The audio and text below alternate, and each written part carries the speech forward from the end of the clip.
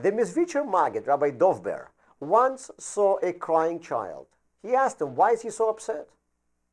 The boy told him that they were supposed to play hide and seek with his friends. He was very excited about it because he found the best hiding spot. But maybe his hiding spot was too good, because as the game went on, the boy who was it found everyone and was looking for this boy for a while and gave up on looking for him. So do you know what happened?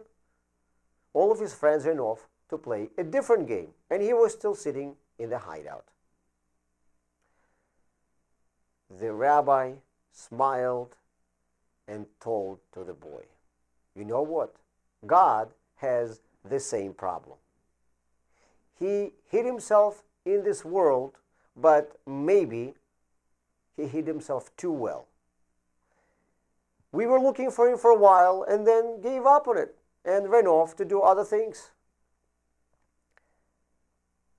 Whenever there is something going on in our lives, do we just shrug our shoulders and say, it just happened? Or do we look for something deeper behind it? The Torah tells us that God is hidden in everything what is taking place in our lives. We just have to find him there. If something good happened to us, the first thing we obviously think is that we deserve it because we worked so hard. Sure, we worked hard, but maybe there is something deeper there as well.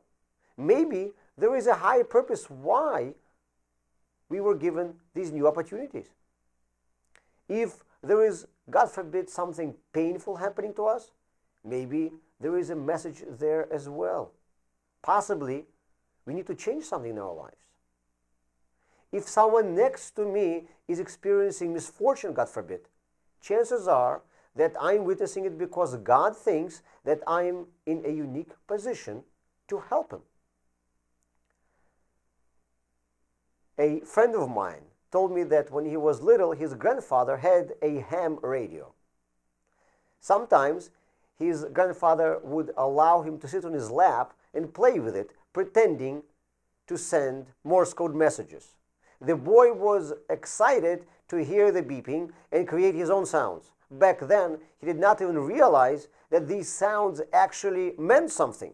Now, he keeps wondering what people on the other end thought about his nonsensical messages.